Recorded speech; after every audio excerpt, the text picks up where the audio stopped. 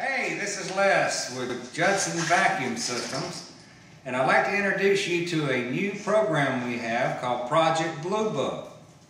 What Project Blue Book does is we re-engineer complicated heat exchange machines and eliminate all these parts that you see here that you can't find local. This is a proprietary part. Now these are nice when they work, but once they quit working, you're going to have a hard time finding one of these. And it requires special repair personnel to repair these machines. Once we eliminate all these parts off your machine, we increase the performance of the machine, we increase the reliability of your machine, and we increase the life of your machine. See, nowadays you've got a lot of investment in your truck mount. You got like $30,000, $25,000 in a truck mount. The problem is, once they get some time on them, these little issues start shutting the machines down and start requiring lots of costly repairs. When we eliminate all these parts off your truck mount, we convert it to propane. This allows the pump to pump cold, not hot water. We eliminate blower heat exchangers. It takes the back pressure off your blower and increases the CFM of your truck mount. We also take the back pressure off your engine, which makes the engine more efficient. So that's how we extend the life of everything, and the performance and the reliability. We convert to common parts that you can find at a local auto parts if possible, switches, wires, anything we can find to make the machine more reliable and more common. So now, if you have a heat exchange carpet cleaning machine that's developing issues, and you've got a lot of money invested in that unit, you now have an alternative to look at other than taking a loss, selling the machine, and buying another one just like it. So how about giving me a few minutes and take a look at Project Blue Book. Thank you. First thing I'd like to say before I explain Project Blue Book to you is that I am not picking out any particular manufacturer of a heat exchange machine. Heat exchange units basically are all designed the same. They all basically have heat exchangers, exhaust diverters, limit switches, relays, and lots of complicated electrical safeties. That's what you have to build one. If I was going to build one, I would have these same parts. I'm not saying that the parts or the design is faulty. It's just that when you build a carpet cleaning machine that's a heat exchanger, it must be a complicated machine with lots of safeties and heat exchangers and exhaust diverters.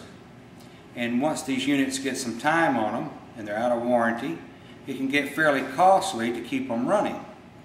And a lot of times you have to drive a good bit, reschedule jobs, and you can't really work on the machines yourself because they have proprietary parts and it's a fairly complicated design.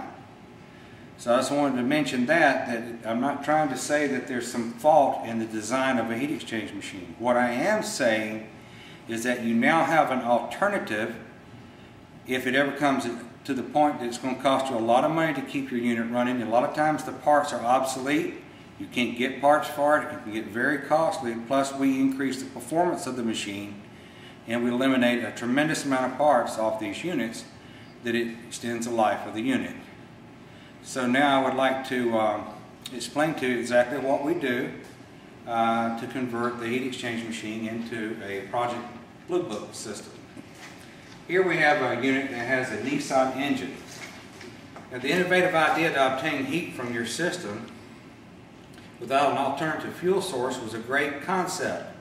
But unfortunately, when you're designing something, to gain something, you must give up something. So basically, to gain free heat, you're giving up reliability, and reliability because the machine's more complicated. And so what we do is give a guy an alternative to his unit where he can work on it himself. So I'd like to kind of do a brief description of exactly what we do to improve the performance of your machine and the reliability and the life, extend the life. One of the things we do here is we take the switches, or we try to get as much common parts as we can. Now let me grab the switches here. Now yes, these may not look that good, but we can get these in an auto parts for around $6, $7, and they're 50 amp switches. So in the middle of the night, you're out of town, and your switches go out, it sure would be nice just to go get a local switch and put it on there and finish the job. So in some cases it's a big deal, sometimes it's not. But here's the original switches. They're nice switches.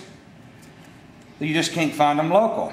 And they actually were used in conjunction with these relays, so we eliminated the relays in these switches and just went with high amp, 50 amp switches.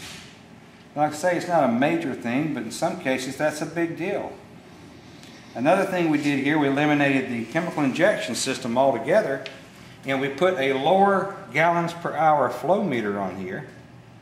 And then you can actually run this thing here at 2.5, and your little 5-gallon jug will last like 2 hours where you have to keep refilling it. You can run a higher concentration in your chemical injection jug. We'll now go around here on the other side of the unit and show what else we did to it. It's right around here. I'll post a picture of before so you can get it before, but here's the after of the wiring. We've eliminated a tremendous amount of wires off the unit because they're just not needed anymore. And I'll show you a picture of the before, what we did here to clean all this up, where it's a lot more easier to get to. The radiator heat exchanger, which was heated off the engine coolant water, was sitting right here. So once we eliminated that, it opened this all up so we can get in there a lot better. One thing on this particular unit here we found is this hose here was so close to this exhaust manifold is that it was very hard and brittle. Now we're going to put a fire sleeve over this. We've already replaced the hose, but I left the fire sleeve off so you could see where this hose is. Like I said, here's the exhaust manifold right here. Another thing we did with this machine is that the actual wiring harness was coming right through here, going right over the top of the exhaust manifold. So we ordered a new wiring harness for it because it was so hot it was fairly brittle. We rerouted the wiring harness on the outside of the housing because there's a cover that goes right here. We took the ZEMS unit here,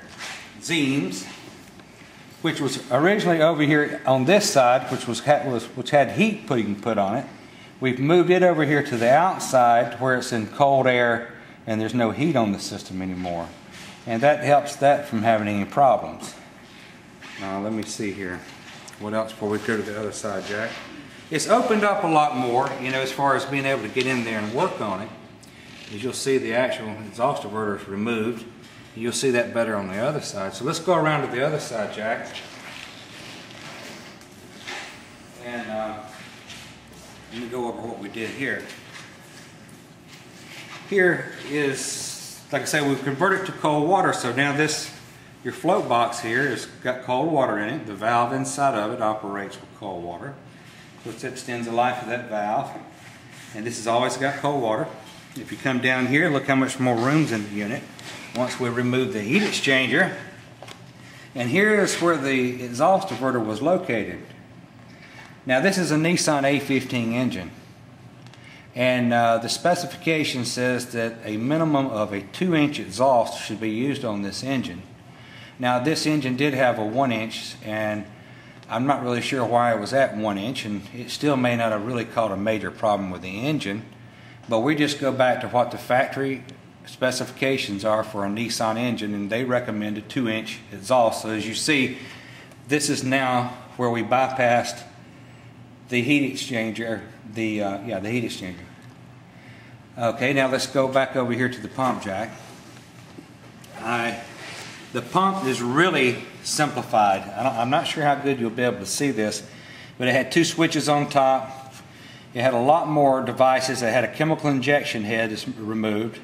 So everything's completely off this pump, but the cold water inlet and the high pressure out, and the pump pumps cold water now. And we actually use the pump to draw the chemical like we do on our TNTs and all of our designs. We never have used any injection pumps. So everything's a lot easier to get to. And let's see what else.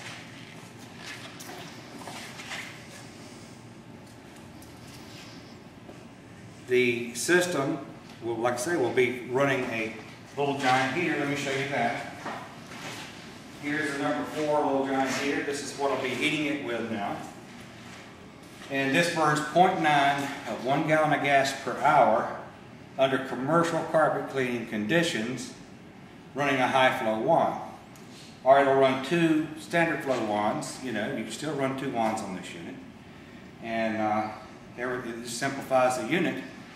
And so next I want to show you the actual parts I took off, so we'll see in the next segment.